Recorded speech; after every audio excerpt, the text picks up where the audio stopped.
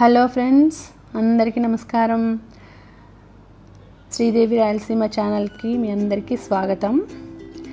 ఇక్కడ చూడండి, ఈరోజు నేను ముగ్గు పెడుతున్నాను. ఇక్కడ పెడుతోందని చూస్తున్నారా? లాక్డౌన్ అయిపోయింది కదా, సో మా పనామ వచ్చేసింది. సో కాబట్టి ఇంటి ముందర ముగ్గు పెట్టేదానికి లేదు, నేను తనే వేసేస్తుంది, ఏదో చిన్న ముగ్గు గీకేస్తుంది. సో నేను ఇక్కడ మీకోసమని ఒక ముగ్గు వేస్తున్నాను. ఇది కూడా 3 చుక్కలు 2, చాలా సింపుల్ ముగ్గు. చూడండి, సింపుల్గా వేసుకోవచ్చు.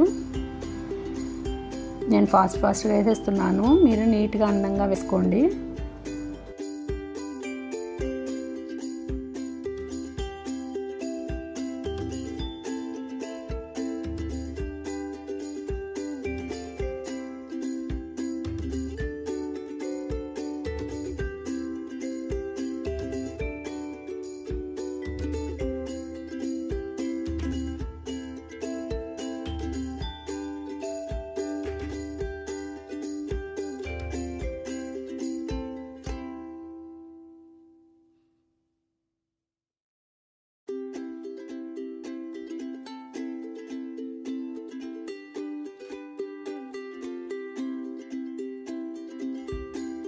ఇంకా పొద్దున్నే నేను సుష్టిత షటిల్ ఆడుతున్నాము. ఇంకా మేమిద్దరం ఆడుతున్నాము.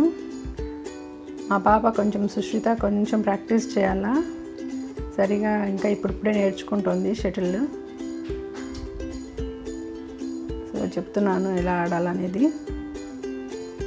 ఇంకా అక్కడ అది అయిపోయి వస్తేనే ఇంకా తర్వాత ఈరోజు నేను కొంచెం ఇల్లంతా క్లీన్ చేసుకోవాలి అనుకున్నాను. బయటంతా కాంపౌండ్లో అంతా మొత్తం డస్టింగ్ చేస్తున్నాను. బూజులంతా ఎక్కువ వచ్చేస్తాయి. ఇప్పుడు అది కాక సమ్మర్ కాబట్టి గాలి అంతా వస్తూ ఉంటుంది, తొందరగా బూజులంతా వచ్చేస్తాయి. సో అంతా మొత్తం క్లీన్ చేస్తున్నాను. 15 డేస్కి వన్స్ నేను క్లీన్ చేసుకుంటాను. బూజులంతా కూడా మొత్తం క్లీన్ చేసేస్తే అదంతా నీట్గా ఉంటుంది. గ్రిల్స్కి అంతా వచ్చేస్తాయి బూజు. సో బూజులంతా దులుపుకుంటూ ఉండాలి కదా ఎప్పుడు, లేకపోతే అదంతా చాలా డస్ట్. అందుకని అదంతా క్లీన్ చేస్తున్నాను నేను ఎప్పుడు. ఇంకా ఇంటిని ముందే మనం ఈ డస్ట్ ఏదంతా దులుపుకుంటా నీట్గా ఉంటేనే ఇంట్లో బాగుంటుంది. లేకపోతే ఇంకా ఇంట్లో సరిగా ఆ డస్ట్ అంతా లోపలికి వచ్చేస్తుంది మనం క్లీన్ చేసుకోకపోతే. అందుకనేసి ఎప్పుడు వీక్లీ వన్స్ కానీ 15 డేస్కి వన్స్ కానీ ఇంట్లో బయట అంతా క్లీన్ చేసుకోవాలి. బూజులు అంతా ఇంట్లో కూడా ఉంటాయి కదా. సో నేను వీక్లీ వన్స్ కానీ లేదంటే వీలైతే నేను శని ఆదివారాల్లో పెట్టుకుంటాను ఈ పని అంతా. ఇంక ఇప్పుడు ఎట్లా హాలిడేసే కాబట్టి ఎప్పుడు వీలైతే అప్పుడు క్లీన్ చేసుకుంటున్నాను. శుక్రవారం మంగళవారం చేయకూడదు అంటారు, బూజులు దులిపేది అట్లా చేయొద్దు అంటారు. కాబట్టి ఆ రోజులు తప్పించి మిగతా రోజుల్లో ఎప్పుడు వీలైతే అప్పుడు చేసుకుంటూ ఉంటాను. చాలా డస్ట్ ఉంటుంది కదా, సో మాస్క్ వేసుకున్నాను. ఇంకా ఇక్కడ పార్కింగ్ ప్లేస్లో అంతా క్లీన్ చేస్తున్నాను. ఇక్కడ కూడా చాలా ఎక్కువ డస్ట్ ఉంది. గ్రిల్స్కి అంతా కూడా మొత్తం బూజు వచ్చేస్తుంది. సో అదంతా నేనే క్లీన్ చేసుకుంటూ ఉంటాను. నేను పని వాళ్ళకి చెప్పను. పని వాళ్ళకి చెప్పినా కూడా ఒక్కొక్కసారి వాళ్ళు సరిగ్గా చెప్పితే మళ్ళీ మనమే చేసుకోవాలి. అందుకని నేను వాళ్ళకి చెప్పను. సో మన ఇంటి పని మనమే నీట్గా చేసుకుంటే మనం చూసుకుంటాము ఎక్కడెక్కడ డస్ట్ ఉంది, ఎక్కడెక్కడ బూజు ఉంది అనేసి క్లీన్ చేసుకుంటాం. కాబట్టి మనం చేసుకునేదే ఉత్తమం. అందుకని నా పని నేనే చేసుకోవడం బెస్ట్ అనేసి నేనే చేసుకుంటూ ఉంటాను. ఇలాంటి పనులన్నీ కూడా నాకు సండే సాటర్డేస్ అయితే మనం నిదానంగా చేసుకోవచ్చు. అంటే తొందర ఏమి ఉండదు కదా, ఆఫీసులకు పోయే వాళ్ళు కానీ లేకపోతే స్కూల్కి పోయే పిల్లలకి స్కూల్కి వెళ్తారనే అంత తొందర ఉండదు. కాబట్టి మనం సాటర్డే సండేస్లో ఇట్లాంటి పనులు పెట్టుకోవచ్చు. ఇంక ఇప్పుడు హాలిడేసే కాబట్టి అందరు ఇంట్లోనే ఉంటారు కాబట్టి ఈ టైంలోనే చేసుకుంటూ ఉంటాను నేను. సో క్లీన్ చేసేసుకుంటే ఒక పని అయిపోతుంది. సో 15 డేస్కి వన్స్ ఒకసారి క్లీన్ చేసేసుకుంటే మొత్తం అంతా ఇంట్లో లోపల బయట అంతా బాగుంటుంది. ఈ డస్టింగ్ ఇదంతా కూడా మనకు 1 అవర్లో అయిపోతుంది. మనం చేసేసుకున్నామంటే ఫాస్ట్గా చాలా నీట్గా చేసేసుకోవచ్చు మనమైతే. ఇక్కడ నేను చూడండి, ఇక్కడ కర్టన్స్ కనిపిస్తున్నాయి కదా, స్క్రీన్స్ గ్రిల్కి. అవి నేను ఓల్డ్ బెడ్షీట్స్ ఉంటాయి కదా, ఓల్డ్ బెడ్షీట్స్తో వేశాను.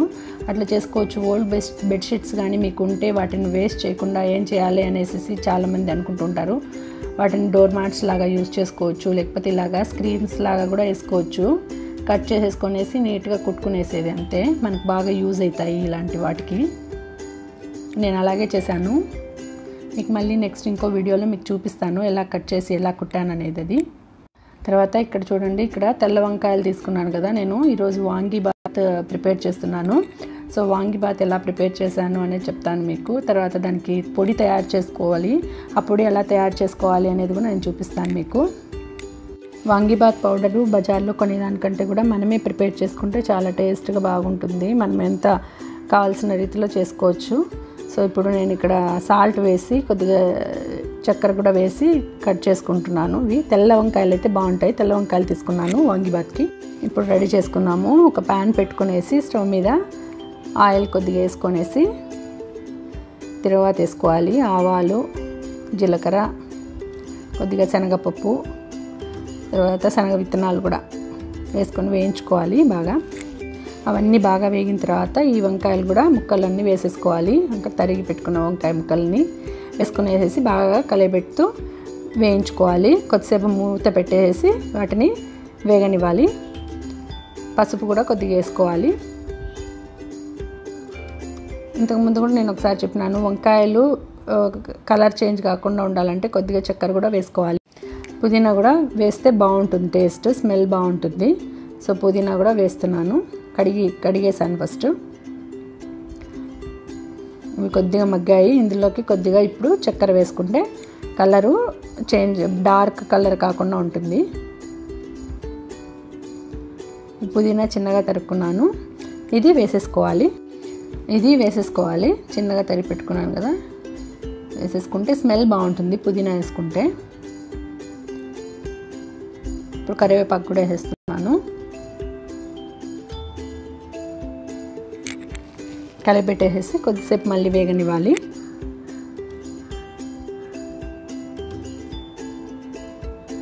ఇప్పుడు మూత పెట్టేసుకునేస్తే సరిపోతుంది. అది వేగుతూ ఉంటుంది. అంత లోపల మనము వాంగిబాత్ పౌడర్కి రెడీ చేసుకుందాము. స్టవ్ వెలిగించి ప్యాన్ పెట్టుకునేసి ఒక 4 స్పూన్ల ధనియాలు, ఒక 4 స్పూన్ల జీలకర్ర, ఒక పిడికెడు ఎండుమిర్చి కూడా వేసుకోవాలి.